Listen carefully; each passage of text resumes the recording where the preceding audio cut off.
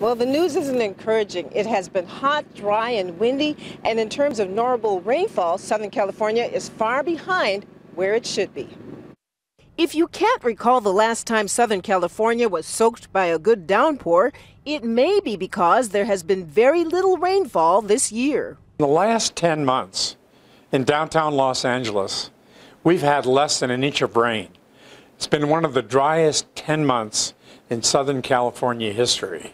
Bill Patzert, climatologist at NASA's Jet Propulsion Laboratory, says since the start of the rainy season in October, the Los Angeles area and other parts of Southern California should have had around 3 inches of rain by now.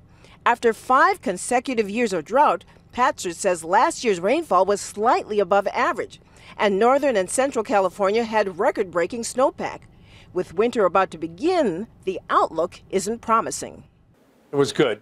It felt like a deluge, but it really wasn't that much.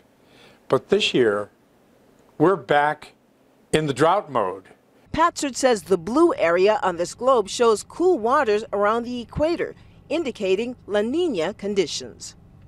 Well, normally our wettest months are January, February, and March.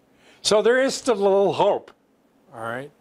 But the presence of the La Nina here at the equator, all right, doesn't bode well for winter rainfall. Again, Patzert says all we can do right now is hope that we get a lot of rainfall in the first few months of 2018.